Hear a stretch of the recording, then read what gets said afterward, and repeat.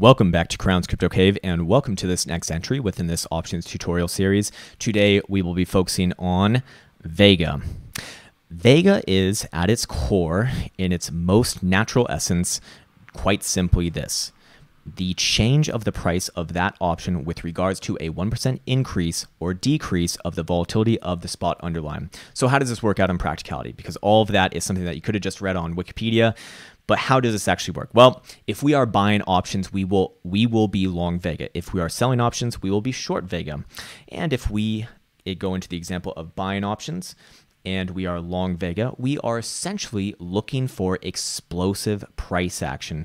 We're looking for likely a breakout, likely something that is erratic, violent. Think that sort of thoughts when talking about volatility.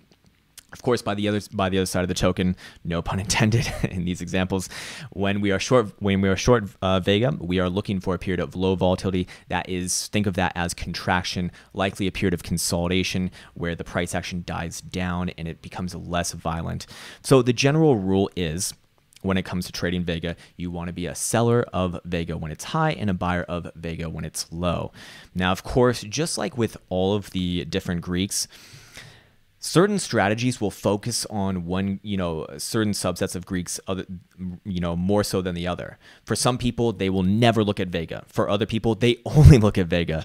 So again, don't let this overwhelm you. Understand that this is just here to simplify your life, telling you what the price of your options are likely to do, the actual price of your options are likely to do with regards to the volatility increasing or decreasing of the spot underlying.